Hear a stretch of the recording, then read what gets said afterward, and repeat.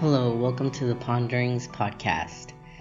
In this episode, I'm going to be talking about Henri Bergson's creative evolution.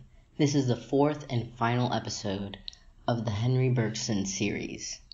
The Ponderings podcast can be accessed on any podcast hosting site such as Apple Podcasts, Spotify, Google Podcasts, and all the Ponderings podcasts are also available in video format on YouTube. The episodes are released every week on Mondays. And in this episode, I'll be talking about Henri Bergson's concept of creative evolution. This ties together his concepts of intuition, duration, and memory, and how they all intertwine and interconnect to give us the experience of enduring subjects in an ever-changing and entangled universe. Life as temporal movement informed by duration and retained in memory. So for Bergson, time and space are not abstracted from the universe. They aren't this background or ground of being, but rather existence is made up of processes, temporal processes. These temporal processes are what Bergson calls the duration. So examples of duration are things that cannot be quantified or categorized abstractly. These things can be emotions, the color spectrum, music, experience, the phenomenal experience of things, subjective experience. He categorizes knowledge into two different types, the quantitative versus qualitative. So quantitative has more to do with categorizing, numbering, labeling. This would be human intelligence, or what he calls human intelligence. This ability to abstract and objectify our experience of ourselves as well as like other things. And then qualitative multiplicity has to do with, again, what I was talking about earlier, things that are similar to emotions, feeling, things that you can't quantify, you can't number, you can't label. So experience as it is. Life as it is, how we experience the process of becoming and things like that. So what's most important for Bergson is this distinction between substance versus process. Substance would be the things that can abstract from other things, things seen as objects rather than processes, things seen as not interconnected or interrelated or dependent on other things. We're seeing things around us and ourselves as independent. And Bergson says no to substance ontology or things of that nature. He proposes that things are more made up of processes, that everything is interconnected, nothing is independent or completely independent. We have membranes, but they're not completely closed membranes. We're always in a sort of interaction or participation with the environment and with other creatures and with the universe at large. So Henri Bergson's philosophy is mostly a process philosophy. So the biggest concept for Bergson is intuition, which is the process of entering into duration. The sort of all-encompassing process that everything is a part of for Bergson is what he terms duration. It's sort of it's the word he uses when he's talking about time and space as a thing that is not outside of our reality, but something inherent in our reality. Like we are time and space, constantly in a process, in duration. Intuition is not something that can be quantified. It is actually an experience that is of duration. Intuition is duration. And the ability to quantify or the action of quantifying is always taking you out of intuition, or you're sort of looking at things outside of duration in an abstract way. Your thoughts are sort of abstracted from the duration itself when you're thinking in a sort of quantifiable way. And memory, as I talked about in previous episodes, it's the preservation of past temporal processes that are added onto the present moment. So it's a creative advance, a continual addition to the ongoing process of duration. Here's where we start to get into the concept of evolution, which is what this whole episode is going to be about. But again, memory is also, you can think of it as the way that the universe sort of keeps tabs of every real occasion that occurs in time. So we'll think of like a line. There's a line, and duration is that line that continues to go on and on and on. And there's always that line, we can't see the end of it. We're sort of living that line or living in that duration. And every past, everything that is behind us is kept within us and every other creature in the form of memory. And we're sort of continuously building on top of that. So that's why Henri Bergson sort of calls it a creative evolution. There's new things always occurring that is building on top of this duration, this evolutionary existence. So creative evolution is a combination of the habitual way of knowing things, analytical form of knowledge, and the intuitive way of entering into duration. So again, habitual human intelligence can be likened to repetition. It has to do with the things that are afforded to us, the things that we interact with that are necessary for us in the environment. We act in a way to fulfill needs in order to find food. Specifically, human intelligence has to do with the ability to create tools, to have a strategy on how to survive in the environment or how to navigate the environment. We're situated in a duration, and as a result of being situated, we sort of categorize and label to sort of make sense of things, to select what's the best possible scenario or option to sort of move along. And intuition is, again, that entering into duration. It has to do with difference and novelty. Instead of living in that sort of habitual human intelligence where things are sort of a routine, you're sort of predicting things and trying to make sense of your environment. When you're in a intuitive mode, you allow for difference. This form of knowledge is refraining from categorizing or abstracting. It's sort of like a flow state. You're just being part of the duration. It allows you to step back from regular routine or habitual action. It's sort of a form of hesitation, but not hesitation in the form of analysis, but sort of hesitation from an unconscious habitual way of being. This kind of hesitation allows for novelty and difference to occur. And this creative evolution is Bergson's main metaphysical scheme. It accounts for both continuity, which is the duration itself, processes, and discontinuity, the habitual intelligence, analytic cognition, our ability to select from different options, our ability to abstract things from their relations to other things. So in his creative evolution, Bergson has 4 main steps to explain how it accounts for both of these senses of life, the continuity and the discontinuity. I'm going to lay out the 4 steps, and then I'll go through each one individually and explain them more in depth. So the first step is the vital impulse. He believes that there must be an original common impulse for creation in all the living species or creatures. The second step is the tendency theory. He proposes that the original impulse must have a tendency for divergence and differentiation in order to explain evolution. And then the third step is there are 2 main diverging tendencies, which are instinct and the structure of intelligence. For Bergson, humans are the only living creatures that operate mainly on intelligence. This is the capacity for humans to have a practical and spatialized approach to the world, sort of looking at things through an analytic and external lens. Humans are the only species that want to know life but cannot do so. They're the ones that are sort of have an inquiry on their own existence. And then the 4th step is the effort of intuition. This is what allows humans to be able to enter into the original creative impulse. Alright, so now going in depth. The first step, the vital impulse. So why vital impulse? So Bergson answers this question by first refuting finalism and mechanism. Finalism is the belief in final causes or teleology.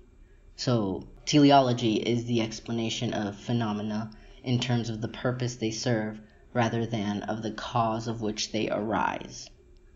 The original vital impulse serves as the cause of which things arise rather than a telos that is situated at the end, like finalism. So instead of focusing on the end, the purpose of things, the vital impulse is sort of focusing on how things originate. Bergson's metaphysical scheme starts off by not the purpose or the because of things, but it's just how things even originate in the first place, that movement, that duration. And then mechanism in philosophy is the belief that natural wholes, living things, are like complicated machines that are composed of parts that lack any intrinsic relationship to each other. Bergson states that if this is so, then there would be no novelty or change in the world. Bergson argues that the vital impulse is among all existing processes in the universe, and that all these processes are interconnected and interrelated through this vital impulse.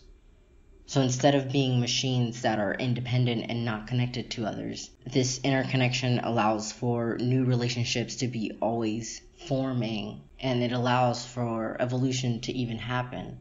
Because if it was just machines interacting in independent ways, that would only allow for the same things to be occurring, the same habitual things to be occurring. But if processes are interconnected from the get-go, and they're always interconnected, there's always new relationships that are forming because it's necessary for new relationships to be forming. So the second step is the tendency theory that Bergson creates. So how did the phenomenon of evolution occur from the simple original vital impulse into different species, individuals, and organs? So again, this vital impulse is not an end. It comes as a beginning. It's an originating force. But how did this impulse create other things or provide the grounds for, evolution, creative evolution? So bifurcations, divisions, and differentiations occur as a result of Bergson's two opposite tendencies. And these two opposite tendencies are instinct and intelligence. Instinct is, for example, the animal's ability to be mobile, whereas plants are immobile. Animals need to be mobile in order to find food.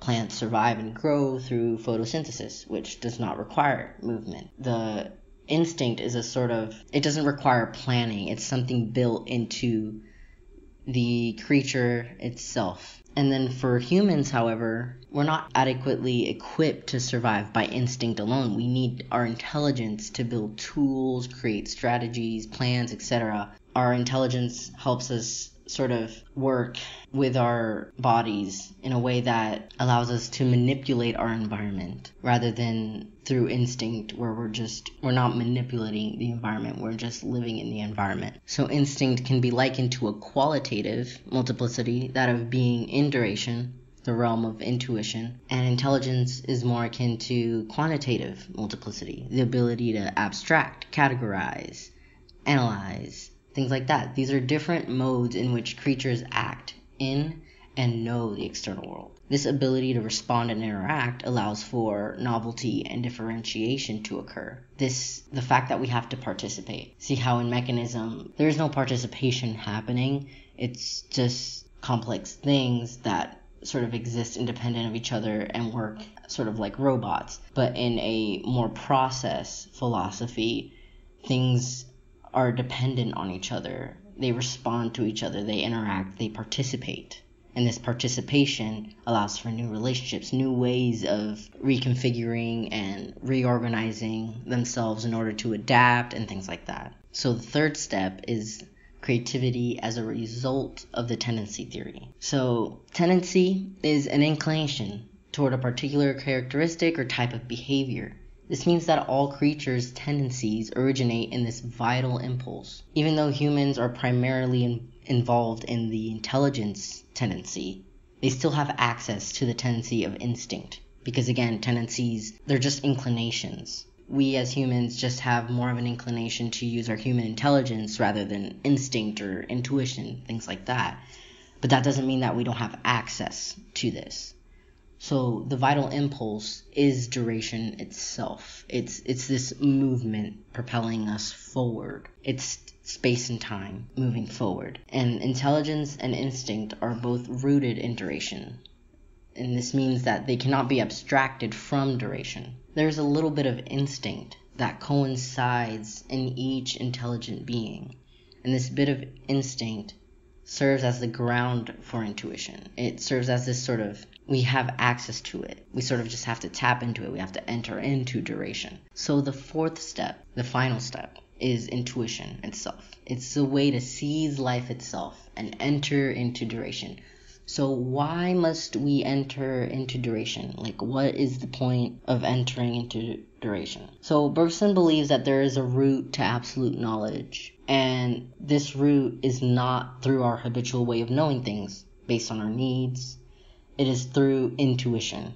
The habitual way of knowing things assumes that the obstacle to knowledge is disorder. So we always have to be categorizing, always putting things into order.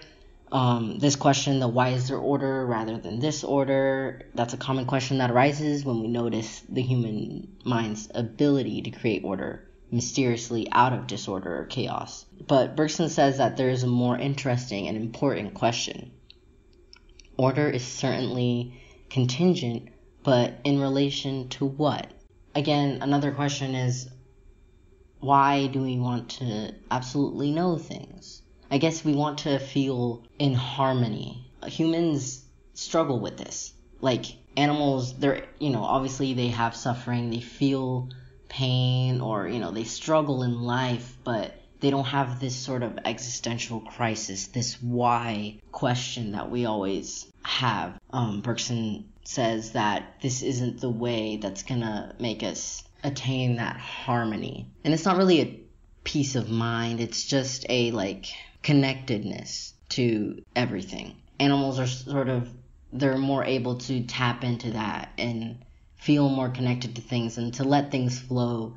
We sort of let things stick, and we get caught up in all these rationalizations and things like that. But I guess the point of why we want to have absolute knowledge or things like that about our existence is sort of to have more of a certainty, a peace of mind, a flow state. So Bergson sort of proposes it's this intuitive leap. It's entering into duration, noticing that there's always been order. It's not about order versus disorder. It's that the mode, the tendency that we're accustomed to sort of blocks our way of entering into duration, entering into this flow state. So yeah, order in relation to what? It is not a matter of order versus disorder, but rather of one order in relation to another. Our existence, this duration, is built up of different organizations, different orders that are all in relation to each other. So it's not about something coming out of chaos, or we're trying to build order out of chaos. It's just that we're trying to understand order from only one lens, but there's so many different kinds of order. And the way to understand or achieve that absolute knowledge of all the different types of order, of just existence itself, is to enter into duration and not be trying to look at it from one lens, which is that habitual human intelligence analytical sort of lens. We're trying to look at it from just a intuitive lens. This concept of order as one order in relation to another, it's similar to the concept of chance as opposed to necessity. Qualitative multiplicity, the kind of organization that everything in duration consists of, the fact that it's qualitative means that we can't quantify it, we can't label it, we can't know it in our normal way of knowing things. It's a qualitative, it's an experience.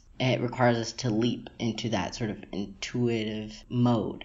And since our intelligence is structured around needs and interests, it fails to notice this qualitative reality that it is enmeshed in. Order is in relation to all other types of order. Life is organization that is continuously and creatively evolving. So again, we're looking at life as something that is organization, is order. and there are different lenses of order. There's different ways of ordering things, and there are different types of order. But duration itself, life itself, is organization. It's order. It's complexity built up of processes that are interacting, participating with each other in relation to each other. And these relations are what make up this creative evolution that is always in duration. It's always moving towards something that, I don't know, but it's just always complexifying. Well, I hope you enjoyed this little Henri Bergson series.